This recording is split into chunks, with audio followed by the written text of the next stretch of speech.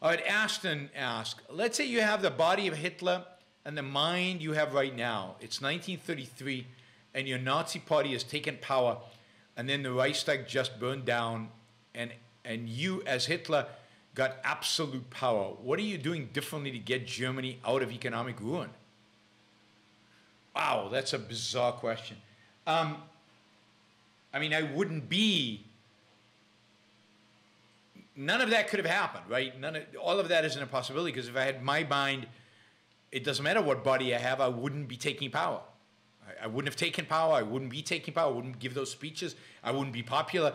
You know, nothing would have happened, right? Action Jackson says, I would resign, right? But I think your question is, can you get the economy going without becoming a fascist? And the answer is absolutely yes. I mean, you do exactly what I would do in any country. And I don't know in detail the structure of the German economy in 1933. But basically, I would put the German currency on a gold standard. I would, you know, cut. Do you remember Germany is the original welfare state? Germany is the first welfare state. Germany, you know, had a lot of controls over its business, controls over its industry. I would get rid of all controls. I would start phasing out all welfare. And I would encourage entrepreneurship.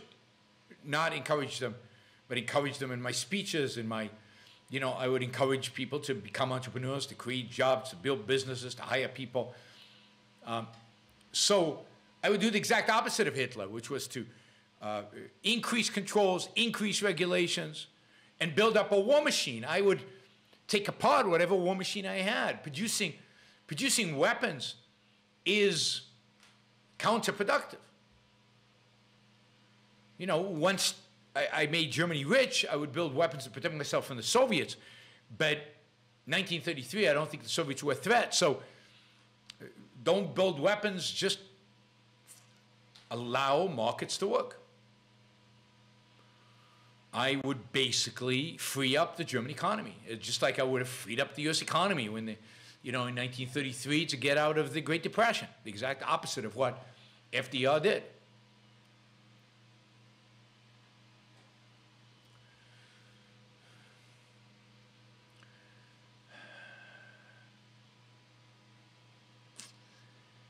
James Taylor says, one of the reasons the Germans got as far as they did was because they were motivated by national pride after losing World War I so badly. They wanted to make a comeback, whereas the Russian army is invading their little brother.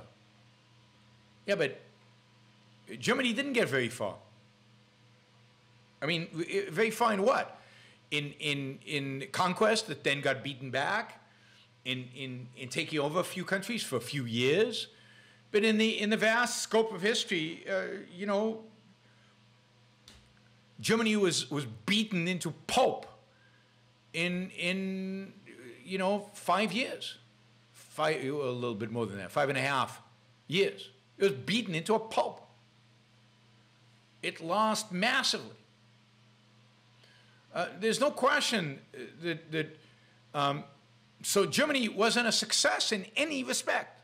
There's no dimension in which you could say Nazi Germany was a success. Now, they succeeded militarily for a while for lots of reasons. They had, at the time, at the beginning of the war, they had the best equipment, military equipment in the world. The Russians at the beginning of the war have some of the worst military equipment in the world. The Germans at the time, there was a certain nationalistic, you know, motivation, and winning feeds and winning. So if Germany had not succeeded with the Blitzkrieg, if they had actually failed in their initial attempts, they would have collapsed immediately. They would not have been, they would have been like Russia today. They would have not, they couldn't sustain a war long term. Morale wouldn't have sustained. What sustained morale was that they looked like they were winning for a long time. The Germans had good generals,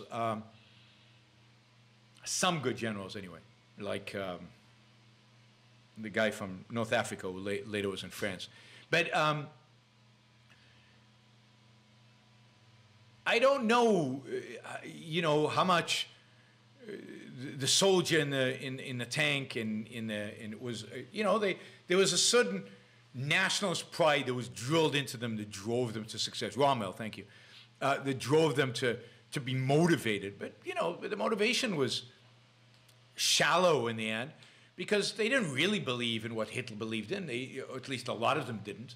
And to the extent that they did, that belief was irrational. It didn't sustain them. Thank you for listening or watching the Yaron Brook Show.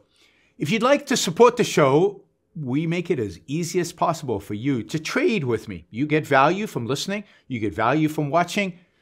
Show your appreciation. You can do that by going to yaronbrookshow.com/support, by going to Patreon, Subscribestar, Locals, and just making a appropriate contribution on any one of those channels. Also, if you'd like to see the Yaron Brook Show grow, please consider sharing our content and, of course, subscribe. Press that little bell button right down there on YouTube so that you get an announcement when we go live. And for those of you who are already subscribers and those of you who are already supporters of the show, thank you. I very much appreciate it.